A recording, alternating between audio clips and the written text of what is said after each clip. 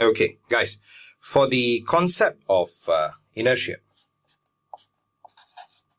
first and most important thing, you need to understand the definition.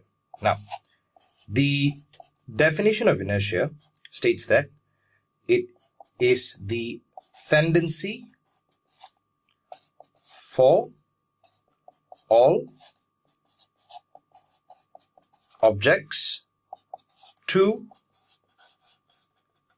remain moving, and this moving, guys, it has to be at uniform speed or uniform velocity.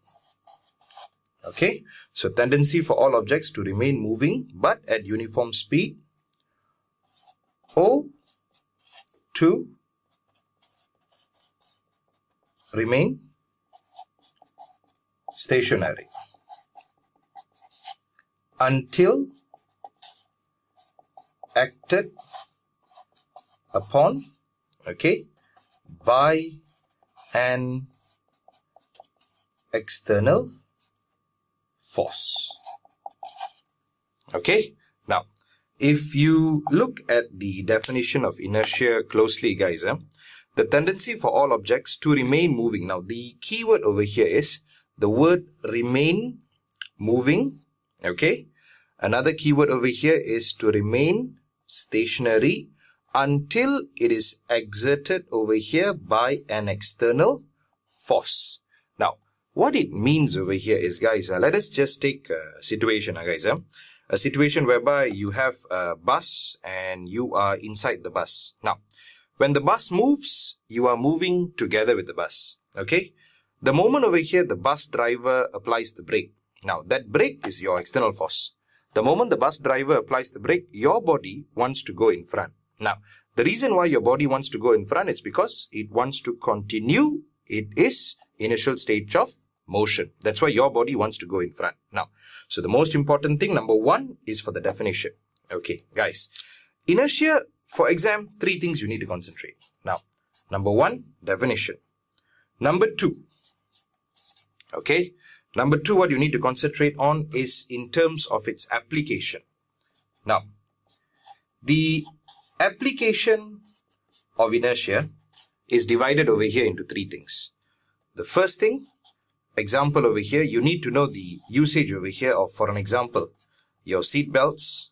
Sometimes you also call it over here safety belts. Now, apart from seat belts over here, you need to concentrate also on your headrests. Okay, and third over here, you also need to concentrate seat belts, headrest over here, and another one over here we can give you on the airbag system. So these are the 3 main things over here that you need to concentrate. Now, apart from that over here, I will give you one SPM question that over here talks about an oil tanker, either oil or water tanker, guys. So this tanker is an SPM question, and I will teach you over here on how to answer for this question. Okay, after this, now the third thing over here that you need to understand. Okay, so 1, 2, 3, Now the third thing over here that you need to understand, I'll just write it over here. All right, now is on the paper 3. This one can come out over here for paper 3, and for paper 3, what I want you to concentrate on is basically over here the relationship. Okay, the relationship of mass and inertia. Now, as you know over here, as mass increases, inertia also increases. So this is the 3 things that you need to concentrate for inertia. Now what I'm going to do is I'm going to explain to you on the application part of it, because this is the one that is important. It will always come out over here on paper 2. So this is what we want to concentrate on. Now,